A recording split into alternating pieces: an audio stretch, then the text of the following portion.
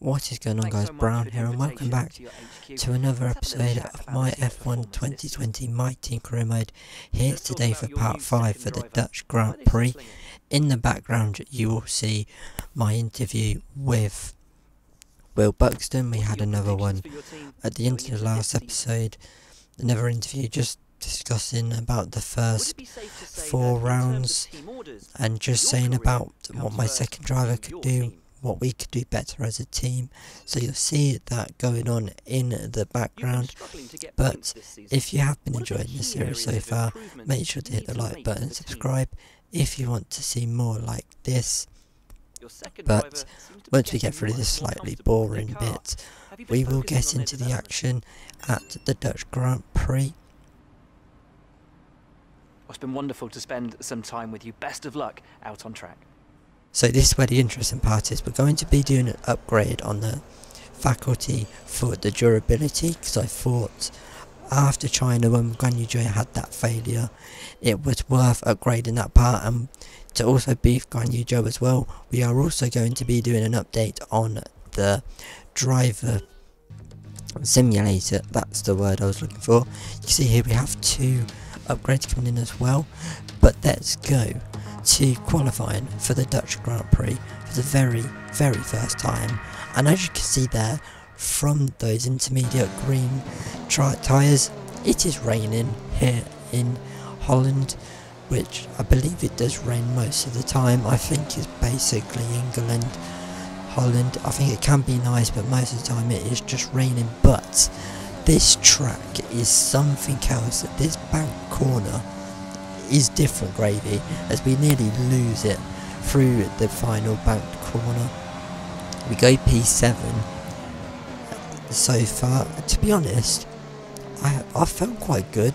The car has felt good in wet conditions. Last time out when it was raining in China, the car felt really good. I don't know what it is with wet conditions, but the car just kind of comes alive. I don't know whether it's because everything's equal in the rain, but the car just feels really nice to drive. We come up to the end of our next lap and we've actually found a couple of attempts there, and it is going to put us up into P4. But those out then, at the end of Q1 we actually got through for once. So did, no, Guan Yu Zhou missed out, sorry, ignore me. But Antonio Giovinazzi, Kimi Raikkonen as well. But by the time we get to Q2, it is raining. Unfortunately, I was having issues with my recording software, so Q2's a bit jumbled up here, but it was heavy wet weather tyres and we did struggle to make it through, and we did fail getting into Q3. So let's go to the race. 25th and final Grand Prix win here at Zanvort. He came from 10th on the grid to beat his McLaren teammate Alain Prost by just 0.2 of a second. Well, Zanvort is a very different circuit today, of course, but still one with an incredible legacy. And we're going to add to that. Welcome along to the 2020 Dutch Grand Prix. 4 lefts and 10 rights make up the 14 corners of the narrow and demanding Zanvort circuit, with plenty of peaks and valleys over the course of a 2.6-mile lap, which will demand absolute concentration from our drivers here today.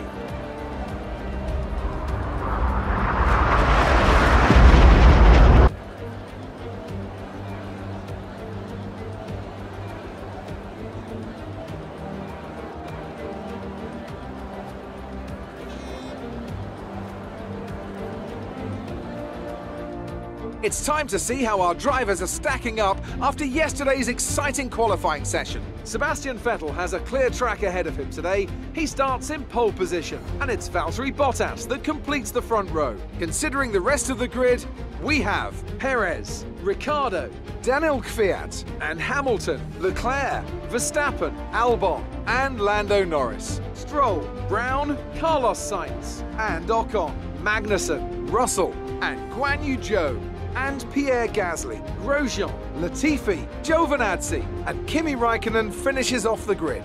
Which of these talented drivers will come out on top today? So we're going to be starting P12 after qualifying. You can see no rain expected, just going to be cloudy here in Zanvort. But what we're going to be doing, we're just going to be doing the strategy at the top there, from the softs onto the hard tyres. We're going to put a bit more fuel in the car, because I always do. I know a lot of people take fuel out, but I just like to have that bit of extra fuel to play with. If I need to push, I can, and I know it's there. But as the 5 lights go out here in Holland, we are underway here at Zanvort. Everyone getting a pretty good start. We're going to go to the outside, and we've actually got a stunning start. We're going to go round the outside of both Red Bulls there, and maybe the Ferrari of Charles Leclerc. We can't. We've got one of the Red Bulls, but we haven't. We're going to have a little look down the inside of the Ferrari of Charles Leclerc. I believe it's Verstappen has got away. I think it is. It might actually be Albon. I think it is Albon actually. But side by side with Charles Leclerc. Charles Leclerc pushed us out. So has Max Verstappen there. And we've actually now battling side by side with the McLaren of Lando Norris. So you can see there, it's actually on the hard tyres. So not sure what he's doing. He might be going longer. He must be going longer, in fact, the hard tyres. I'm just being stupid there. But what a start that was. They actually felt good, battling away with both Red Bulls and a Ferrari. But we just got to kind of look after ourselves now. As next lap it is Verstappen.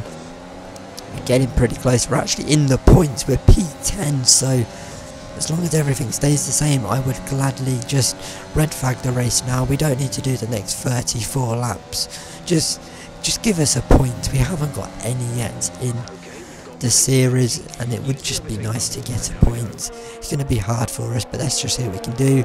But now out of the race, Lewis Hamilton's engine's gone bust, basically, and it has blown up. And Lewis Hamilton, I believe he was second, but he is out of the race. We've gone past him, and it's literally lasted 3 laps as that engine, and it's gone bang. The Mercedes, known as the most efficient engine, well, it's anything but that here at Zanvort. You can see it just goes there. Nothing the Brit can do about that, and he is out and going to be watching the next laps of this race on the sidelines. I think he better go and get a cup of tea, because it's going to be a long race watching it from the Mercedes garage. This is what it looked like from Albon, leading the battle between himself, Leclerc and Verstappen, his teammates, and he actually gets caught out. He actually slows down for some reason there when he's going past the Mercedes. But now here comes Charles Leclerc trying to get past Alex Albon down the inside. Albon's not giving up on this one bit as they go through the kink. I believe this is turn 3, but Alexander Albon does defend and keeps that position ahead of us there. This was kind of, although they were battling, we just didn't have the pace to keep up with them. The Red Bull and the Ferrari just in a different league compared to us, so we just come to watch it. But here comes Lando Norris. Lando Norris pretty much got the move done there, but I'm going to get the elbows out. We're going to squeeze him out into the chicane. The chicane is so cool at this track. This whole track is so good. It's definitely up there as one of my favourite tracks. My all-time favourite track is Canada, but as you can see here, they're getting held up by the Renault. I believe these may have actually pitted now. So the Renault having a very good start. Charles Leclerc going to go for it again on Alexander Albon, now to the outside. I think he tried the inside before. Round the outside is going to go Charles Leclerc. Albon's not giving up. This time though, it looks like he's going to have to. And Charles Leclerc gets the move done on the tie driver. And now can get on with the rest of his race. But not a lot was really happening, to be honest, in this race, apart from the Red Bull Leclerc battle. We make a big mistake there on the exit before the bank corner, and this might be the time Lando Norris gets past us. We're going to tuck back in his slipstream, trying to go back round the outside of him, but we're too far back, and Lando Norris has unfortunately knocked us down into P10. was going to say it knocked out the points there, but we were actually in P9 because of Hamilton's retirement. But here comes, you would have seen that S Van Ocon have a look at us there, and he nearly got past us, but now Ocon is battling away with the racing point of Sergio Perez, I believe it is, and he may actually have lost the position. He has, I think. He's still there at the inside. I think he's actually a hefty bit behind. Now it looks like the racing point might have it done, but Ocon's not giving up, but he's going to have to now, as the racing point has got the job done on the Renault Van Ocon. Here though comes Kevin Magnussen. Kevin Magnussen is literally, he's got two of them, he's already just blitzed Ocon, now round the outside of Sergio Perez. Actually I do believe it is Lance Stroll, I get mixed up all the time, but Kevin Magnussen down the inside gets the job done on the racing points, and now it's behind us, and now skipping on all the way into lap 12. You're going to see in this video a lot of battles around me, because not really a lot happened in my race. I was just managing the gap, managing the tyres. So we're going to go into the hard tyres here. So out of the pits we come now, and we'll just have to see what we can do. We've pitted a lap before those behind us, so we'll see if we can beat them out and retain our position, which is now P11 until the McLaren pit. Both McLarens in fact were on the hard tyres, so the strategy they've been doing, I'm not sure what, I'm guessing they're going to go to the softs at the end. But Kevin Magnussen does into the hards, so does Ocon, and you can see us just over the other side of the barrier, and we have beat them all out, and we will retain that position ahead of Kevin Magnussen there. But skipping on, you can see this was actually one lap later, we're actually pulling the gap out to Kevin Magnussen. The pace in these hards are actually feeling really good. But now skipping on, this is Carlos Sainz coming in to make his one and only stop. He's actually going on to the softs, so my guess is Lando Norris will do the same thing, and he's going to come out.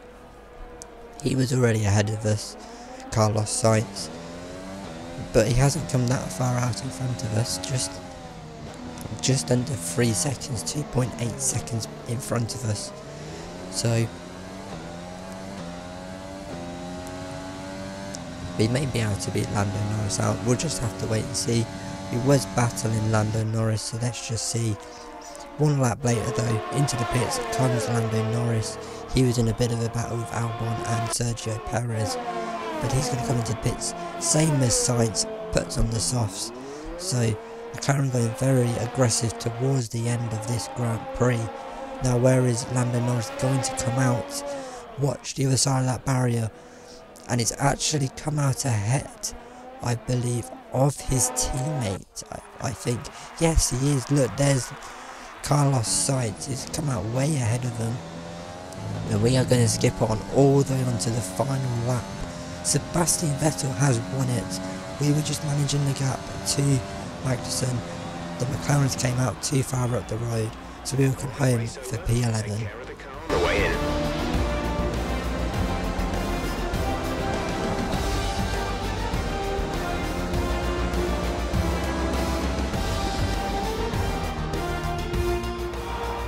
A difficult race then on a circuit that demands complete concentration, but they've persevered to take the win here today.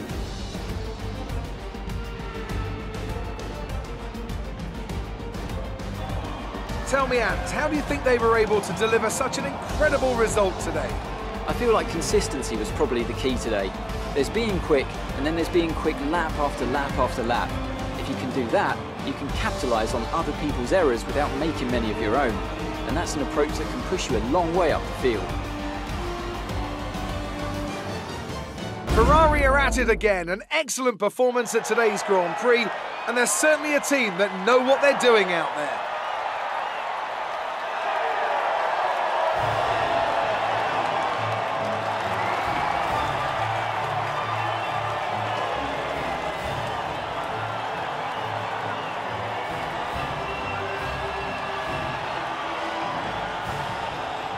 I've got to be honest, I feel a little bit bad after that race. I feel like I didn't really show you much, but not really a lot happened in that race to really talk about.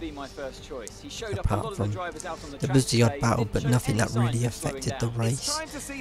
So the McLaren just did a great strategy. We just stuck to our guns, and in the end, the overcut was massively the strategy to go here today, start on the house, going onto the softs. It really did work. Lewis Hamilton, the only retirement, there wasn't a safety car or anything to mix it up, unfortunately, because that was a race that really could do with a safety car. But that race, we actually had really good pace in the race, but we just didn't have it. We were keeping the gap at about 1.8 seconds to Kevin Magnussen, which it actually felt good. I thought we'd just fall back, but we really did have the pace. We are only 2 points behind Haas, just in front of us in the R&D. But into the rivalry now, and we've pulled out more on George Russell then. And George Russell now 17-6, and we'll be looking to extend that one out in the Spanish Grand Prix. Next time out, our acclaim has gone up to level 6, which is good. I'm still getting my head around the acclaim thing. We're going to get both gold bonuses then from our 2 sponsors.